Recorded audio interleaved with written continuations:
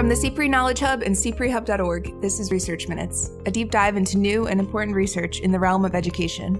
Today, in the second of a three-part series, we're asking one big question. What have we learned about learning? If we think more about what learning is, we become a little bit familiar with this research, then I think that will shape and change the conversation from here's what we need to do in our classroom more to the sort of why and does it really work? That question guides the 2018 year-end issue of Kappan Magazine, and today, in partnership with Kappan, we welcome renowned cognitive scientist and former K-12 teacher Pooja Agarwal. Agarwal sits down with CPRE senior researcher Abigail Gray to discuss her new Kappan article, her upcoming book, and 4 simple strategies teachers can use to bring the science of learning to the classroom. If college students do 10 practice problems in 1 week versus 10 practice problems spread across 2 weeks, they then have a much higher performance rate 4 weeks later. Agarwal also shares some valuable tips and resources for practitioners hoping to employ these strategies in a simple and meaningful way. That's right now on Research Minutes. This is Abigail Gray. I'm a senior researcher with the Consortium for Policy Research and Education at the University of Pennsylvania. Today, I'm happy to be joined by Pooja Agarwal, assistant professor at the Berklee College of Music in Boston, and an adjunct professor at Vanderbilt University in Nashville, and also founder of retrievalpractice.org. Her new book, Powerful Teaching, Unleash the Science of Learning, hits shelves in spring 2019, and her new article, called How Cognitive Psychology Informs Classroom Practice, can be found in the December and January issue of Kappan Magazine. Pooja, it's a pleasure to speak with you today. Thank you so much for having me. I was very fascinated to read your article and to have an opportunity to chat with you and ask you some questions about some of the things that you cover there for our listening audience. First of all, I think the main gist of the article is that you focus on 4 strategies for teaching and learning that have been shown over many years of experimental cognitive psychology research to be especially impactful. So I'd like to ask you to talk a little bit about each of those specific strategies that you highlighted. The first one that you identified was called retrieval practice. Can you say a little bit about what that is and what educators can learn from the findings of cognitive psychology research? Retrieval practice is a pretty simple, intuitive strategy, which is part of the reason why I like it. But it's been backed up by more than 100 years of research. And it's simply a strategy where pulling information out of mind helps us learn. One example I like to ask is what you ate for breakfast yesterday. Just that sort of mental transport back to think maybe you kind of placed yourself visually at your breakfast table. That's all we mean by retrieval in cognitive psychology research. And so it's, again, that active thinking or sort of using what you know that helps when learning is taking place, that helps that learning stick. So if, for instance, when we're teaching a class, we might say, okay, class, here's what we covered on Tuesday. I actually caught myself doing this today. Here's what we covered on Tuesday, as opposed to saying that to students and running through it, is to just simply say, what did we talk about on Tuesday? And then that way, students have to mentally travel back and retrieve that information.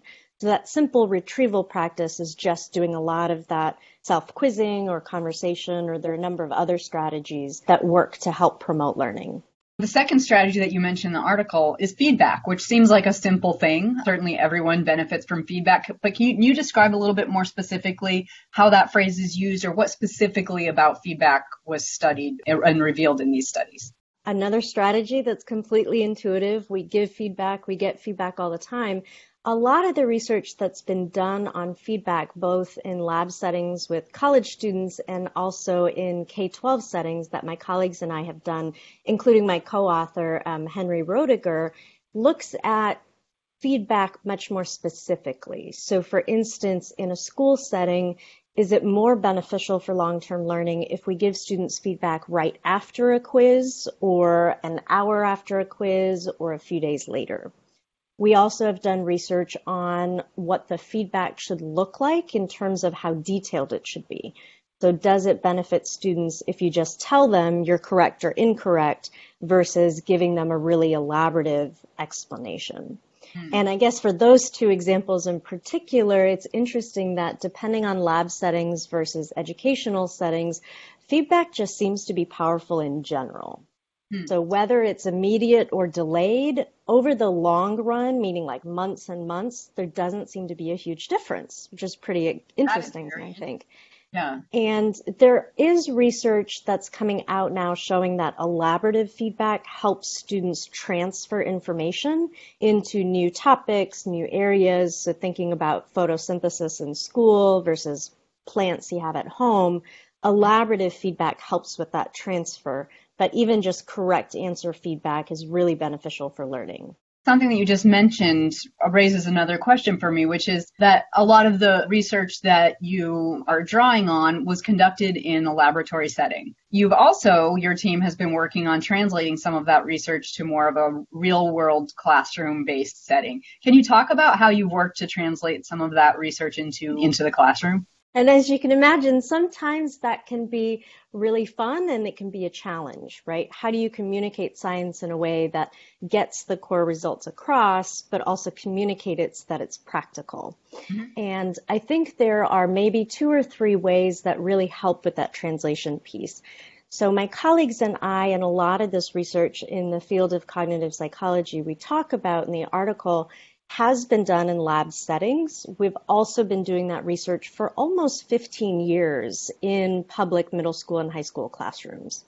So that really helps us think about, well, gee, there are research questions we can ask in the lab that we really have to ask differently in a school setting. So if schools have fire alarms, or snow drills or substitute teachers, how do we then ask questions about what immediate versus delayed feedback really looks like? Sure. So being able to do that applied research, I think, helps with the translation. Another thing that helps, of course, is talking with teachers. So what are major concerns they have when it comes to translating and really implementing some of these research-based strategies? So something I love thinking about as a teacher myself is how do we make this logistically possible? So retrieval practice sounds great, but I'm not going to grade more quizzes. I don't have more class time. And so a lot of those conversations help with making these lab-based principles actionable. Mm-hmm, I'm sure. So, yeah. And so one example with retrieval practice that's really popular is what we scientifically call free recall. And a number of teachers are calling brain dumps, which is to just ask students, write down everything you can remember. Write down everything you know about ancient Egypt or what you remember from Tuesday or your breakfast from the past week. Right. And that can take a minute or less to just say, write down 2 things or write down 1 thing you remember. And that's a form of retrieval practice that doesn't even require grading or collecting papers, but it comes back to that translation piece of we've done that research in labs, we've done that research in classrooms, and it meets and addresses practical concerns that teachers have on the classroom. Just to get back to some of those strategies, I think there were 2 more that I wanted to ask you a couple of questions about. The third one you mentioned, so first was retrieval practice, which you were just talking about. Secondly was feedback. And then the third was what you call spaced practice. Can you tell us a little bit about what that means? Spaced practice, again, completely intuitive, but has a lot of research behind it, is where if we space out our learning, it solidifies, makes it longer term, helps it stick. For instance, students cram for exams. I crammed when I was in college and high school. You probably crammed, Abby. We all cram. And the reason we do it is because we know it works. We can get good grades on an exam if we pull an all-nighter and we cram. But then very quickly, that information just sort of poofs. It disappears. It leaks out of our brains. It's just gone.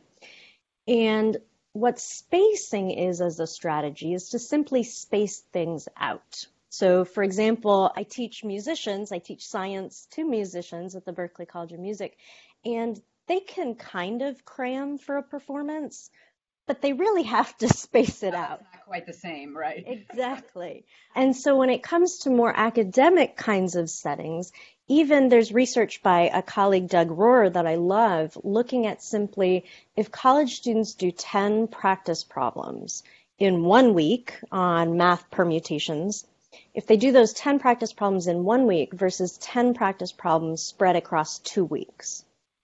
So you're looking at the exact same amount of content, same amount of time spent on it, you're just spacing it out. And when students space out those practice problems, they then have a much higher performance rate on math problems down the road, 4 weeks later. Very interesting. Well, the final strategy that you mentioned is one that I think folks may be less familiar with, and that is what you refer to as interleaving. Can you describe what you mean by that and how that is relevant in terms of instruction and both teaching and learning?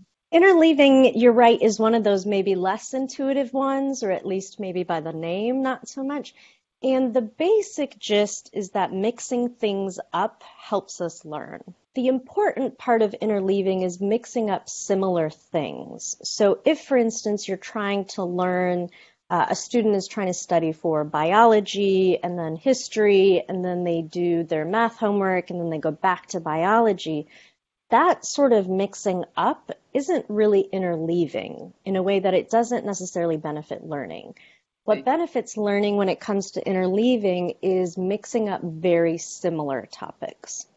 So in a very simplistic example, if students are learning how to complete addition problems, subtraction problems, division problems, if they just know that they're going to have 10 addition, 10 subtraction, 10 division, let's say they're all word problems, a student can just kind of read the numbers. Right, it eliminates that problem-solving component. Exactly. And so with interleaving, if it's all jumbled up, then students have to think, okay, what strategy do I need to use? Is this an addition problem or is it a division problem? Another example from sort of a non-academic setting that I like from my colleagues is about baseball.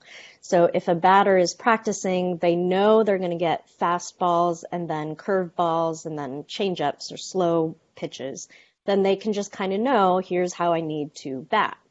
But if a batter literally doesn't know what's coming at them, if it's all interleaved and mixed up, suddenly they have to now think, what should I be interleaving? So I guess a third example, let's say from social studies history, is instead of trying to necessarily have students remember everything about World War I and then moving on to World War II, if there are similar circumstances or causes or wars or whatever you're trying to help students remember, is to mix it up a bit, as long as it's similar concepts, so that students, again, have to discriminate and figure out, gee, what are the similarities and the differences, and what war does this concept belong to? In each of these four examples that you've been describing for us, you're describing something that's relatively simple and straightforward, yet it's not necessarily something that's intuitive for teachers who haven't been explicitly taught to use these strategies. To me, that begs the question of what are the implications of this work for teacher education? Is that something that you and your team have had an opportunity to think about and engage with? Yeah, I am fascinated by that. I was certified in elementary ed, and so I went through a teacher education program in college at Washington University in St. Louis. And so I've often thought about and reflected on my own teacher ed experience. And of course, now my role as a teacher, I know sounds very simplistic, but if any or some or all of this research or even just the tools or even just teaching these intuitive strategies at a teacher ed level would make such a big difference. You know, there's an element of definitely professional development in individual classrooms or schools, but if we start having conversations at a teacher ed level about what learning is, as opposed to just how we kind of teach to help learning. If we think more about what learning is, we have more conversations, we become a little bit familiar with this research, especially translated research, then I think that will shape and change the conversation from here's what we need to do in our classroom more to the sort of why and does it really work? With my Vanderbilt students, for instance, they're in a graduate program and we talk a lot about fads. Right? There are lots of fads. There's the newest, shiniest coin or toy set to buy for students, and to really start getting into that habit of thinking in a scientific way of what is the evidence behind this, how does learning work, and what really makes sense in terms of if this strategy is going to be applicable or not.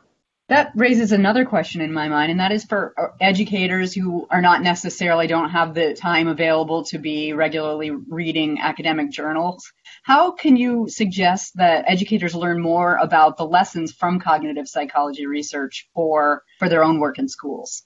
Yes, and that is an important component of translating science, right? Is everyone is so time limited. I would not even expect my own mother to be looking through academic journals for a whole host of things. And so, of course, there are lots of great blogs and websites and podcasts that are really starting to get the word out there.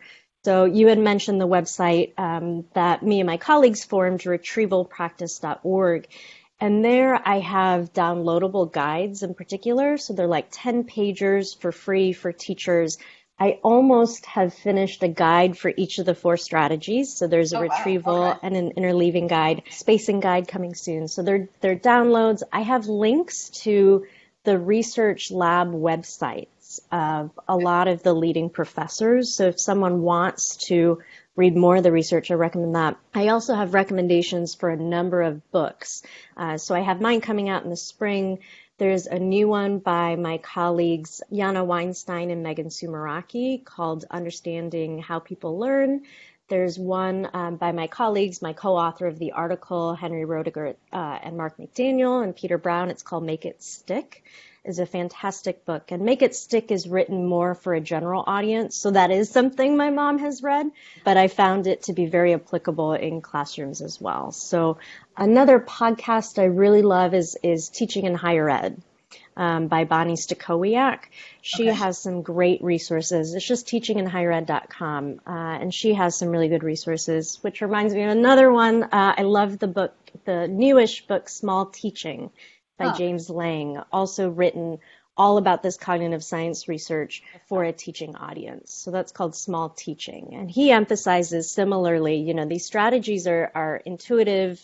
You can make really small changes and make a really big difference. Pooja's website, in case any of our listeners missed that, is Retrieval Practice, all one word, retrievalpractice.org. And that is where you mentioned that you have links to a lot of these resources, including free resources for teachers to use in trying to implement some of the strategies that you're talking about today. I really appreciated the opportunity to speak with you and learn more about your very important and fascinating work on how we can teach students more effectively. Thank you very much for joining us, Pooja, and have a wonderful day. Thank you. Thanks so much. Thanks for listening to this episode of Research Minutes, presented by the CPRE Knowledge Hub. To learn more about today's topic, pick up the 2018 year-end issue of Kappan Magazine, titled What We've Learned About Learning, now available in print and online at kappanonline.org. For more episodes of this podcast or to subscribe to the series, visit us at cprehub.org. That's cprehub.org. To share your thoughts on today's episode or suggest future topics, follow us on Twitter at cprehub. We look forward to you joining the conversation.